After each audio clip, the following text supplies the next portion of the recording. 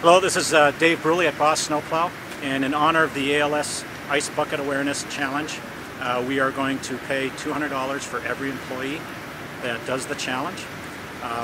We'd like to tip our hats to Pete Frates, who is suffering with this disease and kicked off this awareness campaign. In turn, we would also like to challenge Kevin Gilbride with the Accredited Snow Contractors Association and all of their members, and Martin Tirado with the Snow and Ice Management Association and all of their members. That's cool. And I don't want to forget, I also want to challenge my wife, Stephanie Switzer Bruley.